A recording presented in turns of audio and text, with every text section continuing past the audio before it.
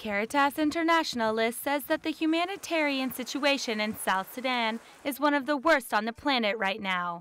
It's a forgotten war. We have difficulties in raising funds to the level necessary to come to support. And I think the whole humanitarian community is confronted to this issue. So there are people dying of hunger in South Sudan today. So this is not acceptable. We have to work on this.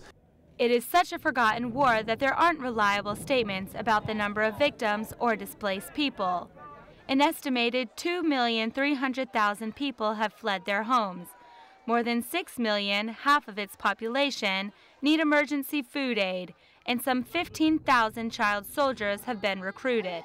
So the whole country is at war and destroyed. There was not much before, but now it's even worse.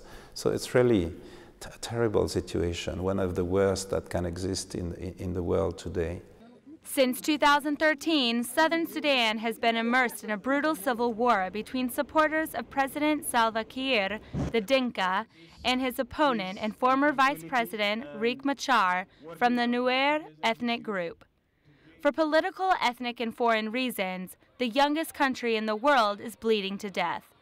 Meanwhile, its northern neighbor has never looked favorably on the independence of this part of the Sudanese. So there is a responsibility not only among the people in South Sudan, but also of North Sudan. According to the UN, 6 out of 10 people have lost a family member in a war in which inhumane crimes were committed. A recent report documented mass rapes of women and girls as payment for the rebels and government soldiers. It also documented burning people alive, asphyxiating groups in containers, and mass executions in death camps.